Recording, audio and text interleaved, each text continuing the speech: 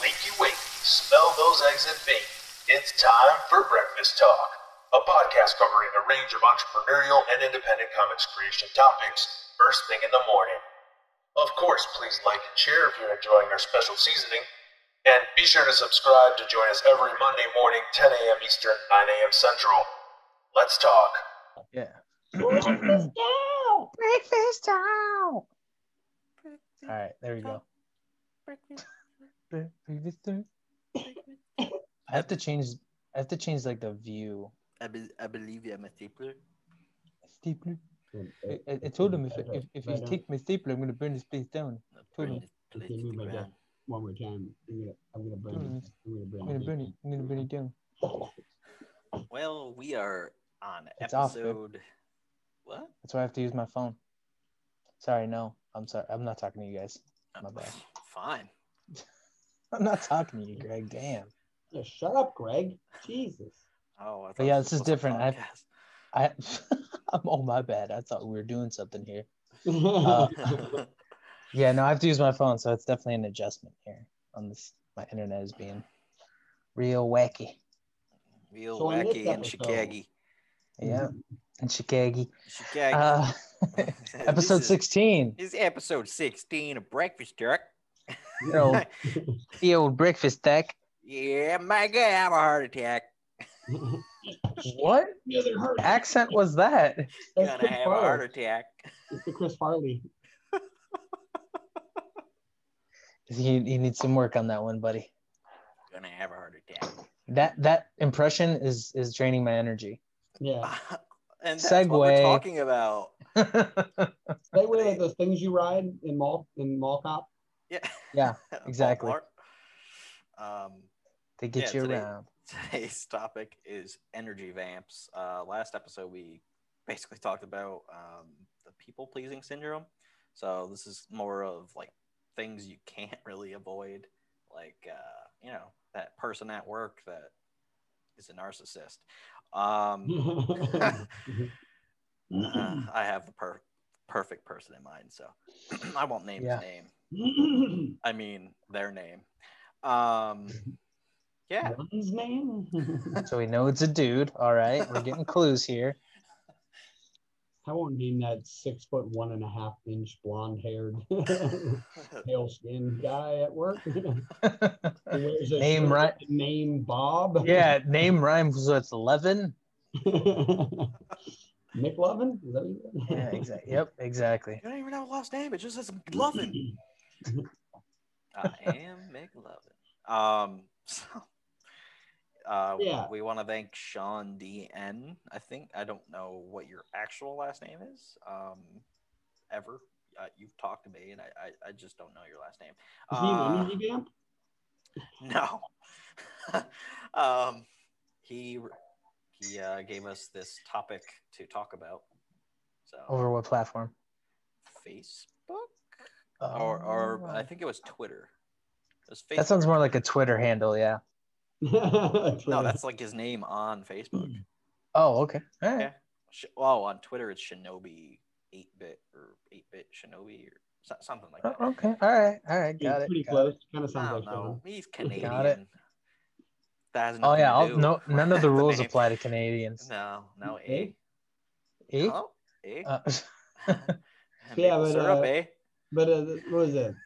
Energy vamps, yeah. Eh? So we were talking about like the last episode about how what is it? Like people that you actually care about in that kind of taking up your time and draining your energy. But yeah, like Greg said, the real energy vamps are the ones that you can't really avoid, and you have to figure out ways to either, reduce the amount of, blood they suck from you, or the just be able to figure out how to adapt to, that type of energy. And I think in like a way earlier episode, we talked about like the energy buckets and like having different amounts of energy.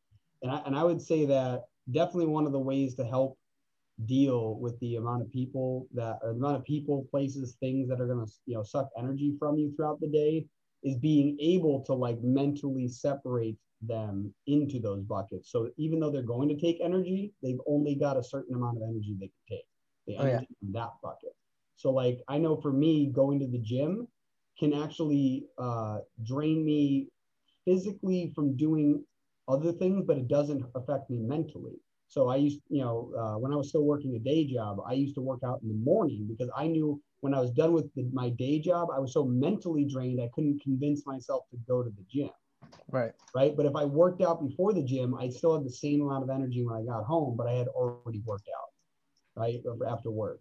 And so like that's something that, I know I've used is like just being able to, basically it's like let the vampire bite only one arm. Don't let him go to the source, Tourniquet. Put a tourniquet on the arm, he's gonna bite.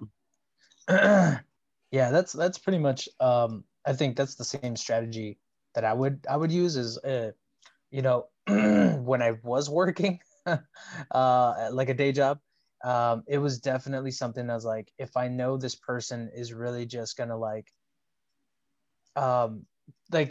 my first tact with people is to kind of be open, you know what I mean, to like, let them, say what they're gonna say, and then I'll try to be as cordial. Yeah, exactly, and polite and all that kind of stuff, but also friendly. Like I do actually genuinely like want to get to know people, but when you start noticing those people that like, really feed off your reactions and like just don't quit, when you give them those cues like, okay, I have to move on to something else here, I can't stand and talk to you all day, I actually have a job to do, kind of thing, or just anything else, like they really don't get those social cues like, hey, it's time to end this conversation or end this activity or whatever the case may be. My tact would just be to really deliver this mindset or only limit them to having this sort of interaction with me. Like at a certain point, I'm not interested in anything that they're saying anymore, and I'm very clear that I'm not interested in what they're saying anymore. And at that point, the words that are coming out of my mouth. And at that point, they do understand. Like, oh, okay, but usually they'll take it negatively because obviously I'm not feeding into what they want to do, right? So it's like that to me is like what you have to prepare for. Is like in the people pleasing aspect, you kind of have to take yourself out of that mindset of like this interaction is not going to go well, and you have to like plan for that. Like plan that they're going to be kind of pissed off because you're setting a boundary with them. So that would be somebody my tactic. who doesn't mind that conversation, and you kind of go, yeah, Greg's interested in this. Right. And just kind of slink away. Then I feel guilty about that though. Like if I do something like that, I'm always like, if I'm Homer into the bushes, like I always feel kind of guilty about leaving somebody in the crossfire. Yeah. I think I would rather them just be pissed off and walk away. Yeah, no, that's definitely something. I know when I was working my day job, there's a lot of people that, in the morning, I'd go down to get coffee, and I'd be like, "Oh, hey, how you doing?" And it's like, living the dream, and like all I could think in my head was like, dude, there's a bus that passes by here every day. Just jump right in front of that bus. Like, dude, why would you put that on me? It's 9 o'clock in the morning. I'm in a good mood. Like, if you fucking hate it that much, like the day hasn't started, brother. Like, you got some time to make it to that 10 a.m. bus stop. Like, so, but yeah, like the one thing I actually was thinking about was that honestly, it's not something that you want to do on a regular basis in the sense that you don't want to be known as a negative person, but that's where commiseration actually can be a little beneficial. If like, if you have that friend at work and like there's some other guy that is the energy drain, like he's coming in every day, sapping it from you, it is okay to, talk to somebody and kind of be like, like I said, like, it's like, dude, like, I wish that guy would jump in front of a bus. Like just saying that out loud sometimes, that all of a sudden, because it's so over exaggerated, now I feel great. I got energy back because what I did was I switched buckets, right? I'm in the social bucket mode while my other bucket replenishes itself after somebody emptied it. No, and that's one of the things too that like it's a tricky area too to like want to vent but not get so overly involved in that like like you said, like you're coming off as like somebody who's bitchy all the time or complaining. It's just like, I gotta have this 5 minutes of venting and then I'm done. Like, you know what I mean? Like you have to learn how to cut it off a little bit. I've done that with Greg like numerous times, where I'm like, I gotta say something about this person that's in our group chat that's just being really freaking annoying, and you kind of have to be like, personable with them in the moment, but you got to vent a little bit to somebody who can kind of like hear it.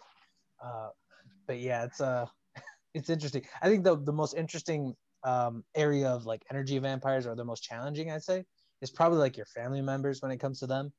because, you know, we all have that one or two or however many family members that like 17. yeah, however many.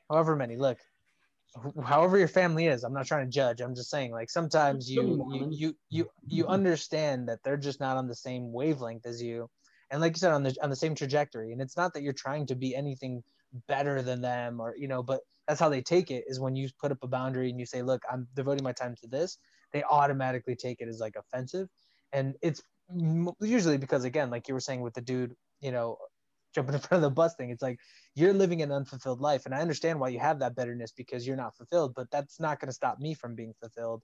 And I really have to I have to understand that, like, you're not going to change your perspective on how you see our interaction. You're always going to see it as something I'm doing negatively towards you, and that's because of your perspective. It's not because that's what the truth is. That's just how you're seeing it, you know. And perspective is reality. So that's your reality. Go ahead and live that reality. I'm going to live mine over here. And, you know, hey, come and join me on my side of the fence where we're just trying to be productive and not, you know, be upset or irritated by each other, simply pursuing positivity. Yeah, I was gonna say one other thing on that too is whether it's commiseration, which is external, right? The other thing too is like a lot of artistry comes from like bad emotions, and like that's one thing. If you're trying to stay creative and you think your energy is drained, draw about the thing that's bothering you. Yeah. Just like writers, if you're a writer, write about the thing that's bothering you, Greg. So you know, like that's a huge thing though. Like that can be the way that, again, you switch buckets into creativity mode, and while you're doing that, you're actually refilling that bucket that was drained. And Yeah. like that's a huge way to do that. So there's a guy at my job. I actually said it on Friday morning when I was leaving. I had to go get tested because everybody has to now at my job. But Because he didn't wear safety protection. he had to go quarantine, so whatever, it's happening. But it's not that's annoying. His overall personality is super annoying. Just everything about you. Why are you the Why are way you that you You are. Pow. So he was there Wednesday night last week, and it was him, the guy that I always work with, and then me. I I stay in feel this like not to interrupt you, but I feel like we're learning a lot about your life, Greg, in the last 2 episodes. Yeah, We're getting some Tell us the insight here. story, Greg. it's a story. Spin Story us a time. tale. Okay, So the one guy that I always work with, he got trapped in the elevator. He got like stuck in the elevator. He's not the only one. Him and me are like part of an exclusive club there, getting stuck in the elevator. the elevator club. All right. Yeah, it's powered by hydraulic system. It's not like a cable machine. System, which both I guess suck because I've had to deal with both of getting stuck in elevators. It's just a thing of me. So this dude thinks he knows everything about everything. So he was in the room that I'm in, and I stopped doing my tour. I was done, and I came back into that room, and he's just like sitting there watching YouTube or whatever he was doing. And I was like, oh, I just learned from Mike that we both could have almost died because of the elevator. He's like, no, there's safety precautions there. No. So Mike, the guy that I work with every day, he was like a little lower than the 5th floor, and the doors were not opened all the way. Like he was stuck. So he put his hands in and he was trying to like push the door open so he can like just jump out. So he did that, and I did the exact same thing like a month ago. Apparently, if you do that, the elevator could cut you in half.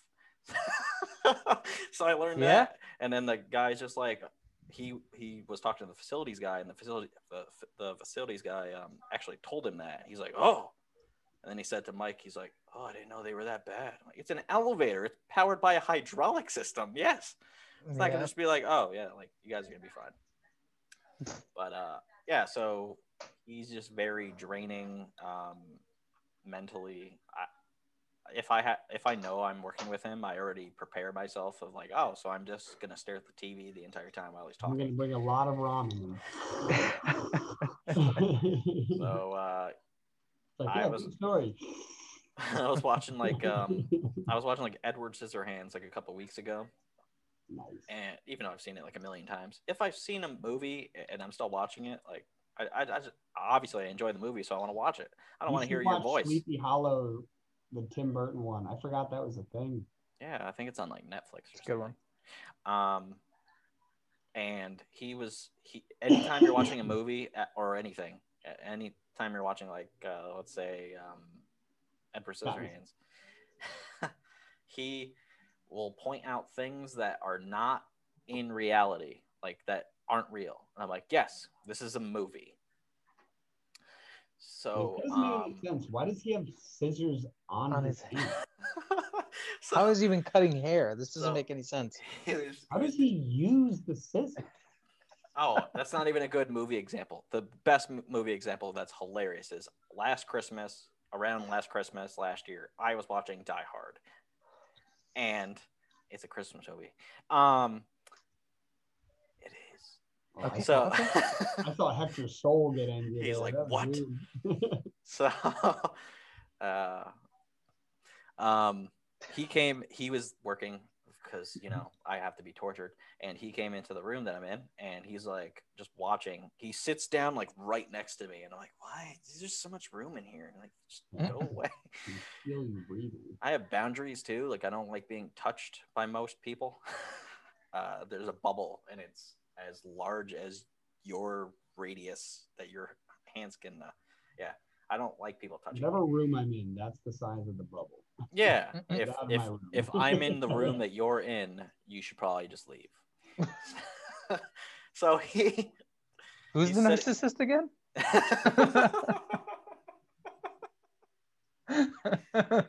No, but so he's in there, and if any movie you're watching, he'll go on IMDb or Google or whatever he's doing, and he's like, oh, yeah, no, that person is in this movie, and I was like, cool. I don't care. I'm watching this movie right now. I was watching, Die Hard. I was watching Die Hard, and he thinks he wants to be a cop. He'll never become a cop because of his record. It's a thing. Mm-hmm. His reputation precedes him in a bad way. So he was like, oh, that's not what I would do. I'm like, this is an action movie. This isn't reality. And he's like, and those explosions aren't even real. Actually, they are. Yeah, I know. And he's like, what? And I was like, I watched a documentary, and I know how Die Hard was made. I was about to say, when was Die Hard made? We didn't have CGI fire explosions back then. I'm like, no. I watched a thing on Netflix, like how they were made or something, the movies, and that was one of them. And the people around that neighborhood, that area, complained about the noise because they had to set off explosions and stuff at that building that they were using. So he's wrong right there. It's funny, he probably saw Michael Bay movies. He's like, this is what a real explosion is like. And real action, too. Boom, pow. So, All right. So it was that and just little things, not little things. Things like that are very annoying when it's coming out of his mouth.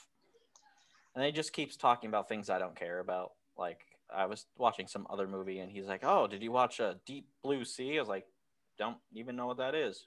You've never seen Deep Blue Sea? And I'm like, Greg, you've never seen Deep Blue Sea? And I'm like, no. For real, like, though. And then he was like, and he's like, dude, I can't like remember what that movie's about, but I know I've seen it. Sam Jackson gets fucking eaten by a shark. I mean, oh my god, yes, okay, all right, I remember it now. Yep, that's all I needed to hear. He's like, there's like 3 of them, and then I was like, cool. I've just never seen them. Yeah, there is, but it turns into a straight up B movie after number 1.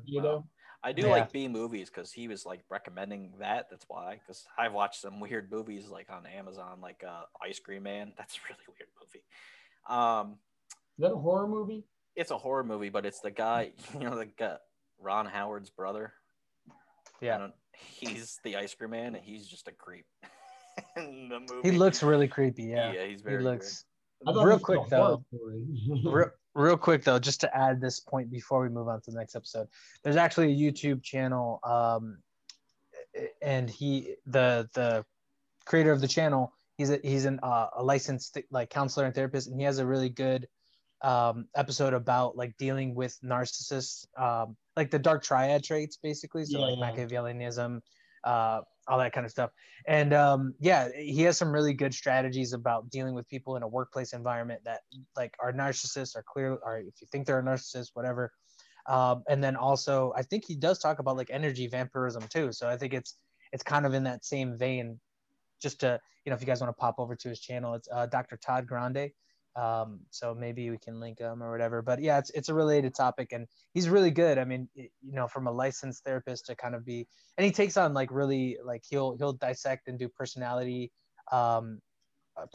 like descriptions on like fictional characters, like he did with Michael Scott, Dwight Schrute. Like he's done fictional characters and stuff like that from popular I think shows. You sent me a video one time of that. Yeah, and he's just he's pretty monotone and very straightforward. So and he throws in this weird sense of humor. Exactly, and it feels very legitimate. So, but no, he has a lot of good advice. Legitimate. Yeah. See, I don't know if he's a real doctor, but it sure feels like it.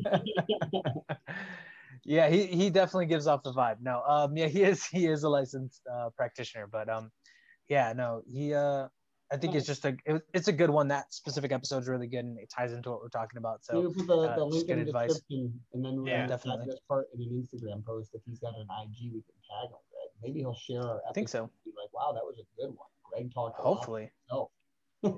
He's gonna do commentary on our episode, and be like, these guys got it all wrong. Yeah, these guys got problems. This one guy just started talking about his coworker for like 30 minutes. Jeez. Was it really that long? Jeez. I'm just joking. So anyway, we gotta throw our mentions in real quick. Oh yeah, wait. Yeah, t-shirt. You got it. It's you. You're wearing it. Yeah. He's got a t-shirt. Pick up this awesome Indie Revolution t-shirt at Sierra Nova Comics, the merch store, the indie store. I actually designed it. So that was cool. Based on, things that you guys had already, made for the Indie Revolution. So it was just basically like a revamp. But yeah, super cool. Feels nice. I think the screen that they used was really good. Like it's not like where it's like thick over it, and then when you wash it or dry clean it, it's gonna like come off like it's a sticker. So it feels like it's ingrained into the shirt, which is always good. So very high quality. Awesome. Maybe I'll take some pictures. I'll model it. I'll just bust out one of those. Plus, we got mugs. One of these. We got mugs, baby. I can't get that damn. Yeah, Breakfast Talk mugs. I'm gonna try and design us like just not like it doesn't have the logo in it or anything like that. It would just be like a picture that'll represent Breakfast Talk. And I was thinking about having like a cat with like an open mouth, just like Breakfast Talk. Yeah, but like a real cat. It's gonna look like a real cat. Oh. Yeah, not like a vectorized version. Nice. Okay. But yeah. Oh, and then the Comic-Con. We have a 3-day Comic-Con that's starting virtual Comic-Con, obviously. You don't get the COVID days in these days. Yeah, that's happening Thanksgiving weekend. So how about instead of going out to Best Buy, you could just sit at home and watch us sell stuff. You can do both. Black Friday. Or you can do both. You could first go get a TV. Yeah. $10. Oh, no. Go get a computer. Oh, there you go. Watch a stream. Exactly. Yeah. Exactly. Yeah, we should get a sponsor. Where's Best Buy? Sponsor. And exactly. Nintendo, give me free things. Yeah. So if you want to have a panel of your own on there, or a showcase or something. Yeah. Just I would try to do cosplayers, but I don't know what I would do for cosplayers on there. Like a runway. Could do. Yeah. That. What if it was like they show off all their different cosplays? So like they come back periodically, and it's like little segments. Or it's like I could probably do that. I only know one person that would probably do that. And just like have someone rotate it. I only know like 1 or 2 people that might be able to like be cosplayers for that. I know of one person I could probably And You know, I hit up. don't like I don't even know if she like knows indie stuff. I bet Greg would be cosplay. I will not do that. No. He'll be Jessica Rabbit. There you go. I could see that, Greg. I could totally see that. Yeah. Oh, and the other thing, right after you, I think it was right after you left last episode, Hector. The other thing we were talking about too was maybe even doing like a live band or something like that. If there's some bands we can get to, we That'd be just sweet. over to them and have them. They've already been doing that, like on Twitch and stuff. Yeah, Yeah. so that'd be kind of cool to get them to perform. Yeah, it's a 3-day thing. We can get maybe a couple of them. Yeah, that's dope. Get some of your MC buddies, man. I have a band in mind I want to chat with and maybe have them do it. I can also Epic. get Mike Lanny. Yeah, Lanny. Yeah, Zanny. He was one of our podcast guests. I'm trying to get every guest that was on our podcast actually to be on, if that's possible. I know Thanksgiving It's 3 weekend days. is like It better be possible. Tell your family they're not that important. Tell them they're a bunch of energy vampires. Yeah. Sunday is like gonna be crazy though, because we're gonna be doing a live breakfast talk, and that's going to be episode 18. And we're going to be drinking and celebrating the Hanukkah? festives of the holidays. We're gonna be so festively drunk. Yes. Nobody's I'm gonna seen me hat. drunk. Well, they've both never seen me drunk, and Yeah. she'll be witness to that. So I want a Santa Ciernova hat. I can make that. There's also tree skirts, and there's ornaments, and yeah, there's a lot of stockings. Trees don't wear skirts, Yeah, Greg. you know it. I'm a tree. Okay, so I'm going to stop recording.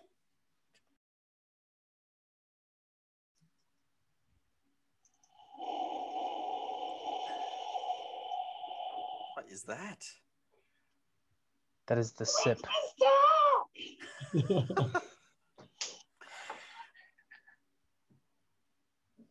The sip of destiny. Hector's just leaving us hanging here. Who? Where? What? Where? Did you already start? Oh my god. Give me like a countdown or something, Oh, man. You guys okay. gotta like let me know.